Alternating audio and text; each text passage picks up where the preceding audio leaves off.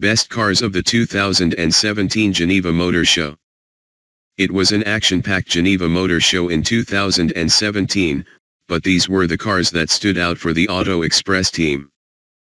The 2017 edition of the Geneva Motor Show was arguably better than ever, with manufacturers showing off a wide range of new production models that we'll be seeing on the road soon and a whole host of concept cars to show us their vision of the future.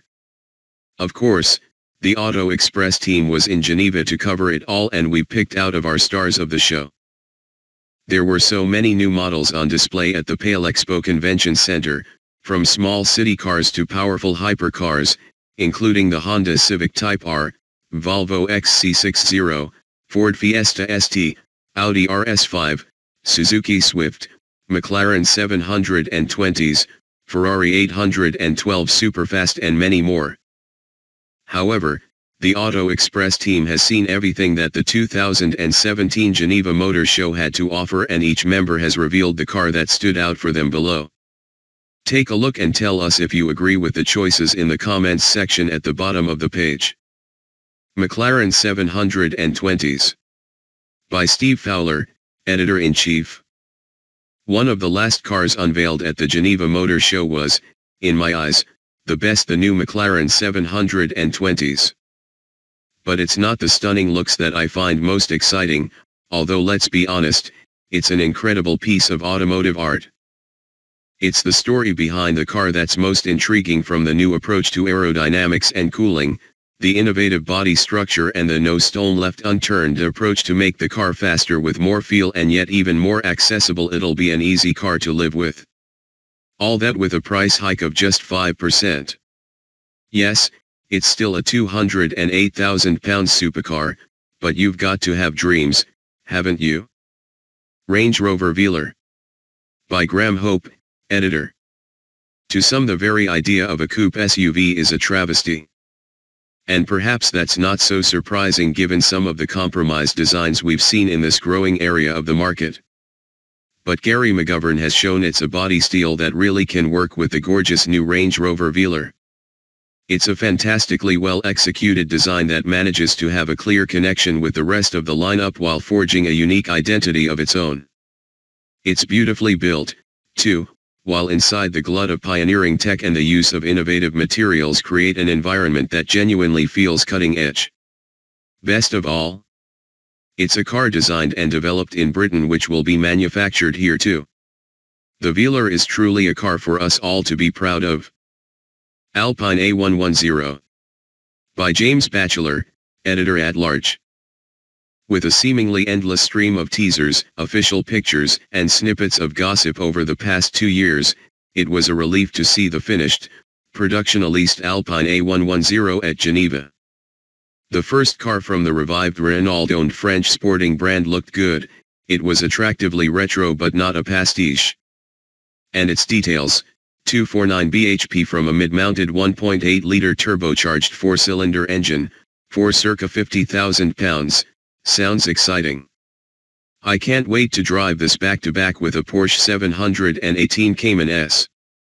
Volvo XC60. By Richard Ingram, Reviews Editor. The XC60 will be Volvo's latest license to print money. Appearing in Geneva as scaled-down version of the already excellent XC90, the mid-sized SUV is oozing with style, comes packed with kit, and should be among the safest cars in its class. Using the brand's latest 4-cylinder engines and plug-in hybrid powertrains will give it the edge when it comes to running costs, too. Honda Civic Type R. By Jonathan Byrne, News Editor. The new Civic Type R will divide opinion on looks alone, but dig into the details and it sounds like Honda has finally nailed the hot hatch formula. Immediately the old car's niggles have been rectified, the seating position is lower, the interior has received a much-needed revamp, while a comfort driving mode should make it easier to live with day-to-day in theory, anyway. Aside from that, it has 316 bhp, a 6-speed manual gearbox, and has been designed from the outset to deliver the most rewarding drive in the hot hatch segment. That's what these cars are all about. Porsche 911 GT3. By James Distal, Chief Reviewer. You might wonder why a facelift model is my star, but look beneath the tweaked looks and you'll find big changes. The rear-mounted flat 6 has been enlarged to 4.0 liters and revs to an ear-ringing 9,000 RPM, while the suspension and steering have been revised using lessons learned from racing. Yet it's the addition of a 6-speed manual gearbox that's the really big news. Taken from last year's limited run 911R, it promises to deliver an extra-level engagement to one of the most involving cars money can buy. 2017 promises to be a bumper year of new metal, but it'll be the GT3 that gets my heart beating fastest when I get behind the wheel. Volkswagen Arteon. By Lawrence Allen, staff writer. With radical concepts, glitzy hypercars, and as usual plenty of SUVs, I was surprised by how much I was drawn to the new VW Arteon. It didn't shock like some other debuts, but it's a subtly classy and attractive saloon that deserves to win over buyers who might have otherwise spent more on an Audi A5.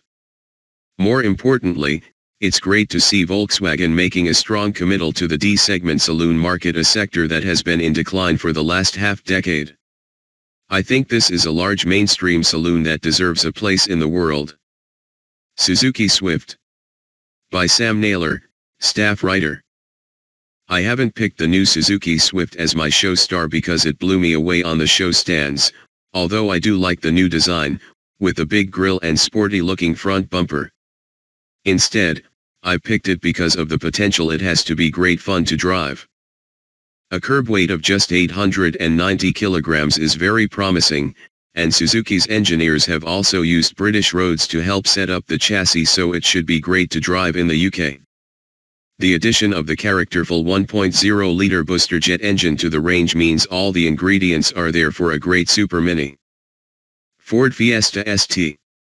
By Stuart Milne, Carbuyer editor. I'm a huge fan of Ford's free-revving triples, so the prospect of one developing nearly 200 bhp in the new Fiesta ST is tantalizing. We're told Ford has obsessed over the ST's steering, which was the most intoxicating part of the old car. The new car is bigger, looks more grown up, and will offer Ford's excellent new Sync 3 infotainment system, which should make it even easier to live with. Interior quality appears to be vastly improved, and we're told there's more space inside too.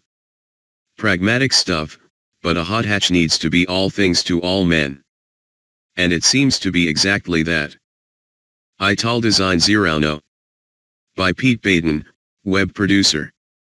Okay, it's not very practical and it's going to be limited to just 5 models, but what else is not to like about the Ital Design Zerano? The legendary design house has been part of the VW group since 2010, and you can clearly see hints of Lamborghini. In fact, it has the same 5.2 light V10 engine as the Huracan, which propels it from 0 to 62 miles per hour in just 3.2 seconds and onto a top speed of 205 miles per hour. Each example is expected to cost in excess of £1 million though, so I had better get saving. Lamborghini Huracan Performante. By Jake Groves, content editor. The new Lambo Huracan Performante has to be the ultimate car for people who like to brag. Not only can you say I've got a Lamborghini on my driveway, but you can also say stuff like I have the most hardcore Huracan money can buy right now and it's the fastest production car to lap the Nürburgring, don't you know? But, aside from the level of smugness on your face, the Huracan Performante denotes a return to crazy form for Lamborghini. If you're in the market for an extreme supercar, it will be hard to say no to the performance-shrieking V10, race spec technology and bombastic Italian charm.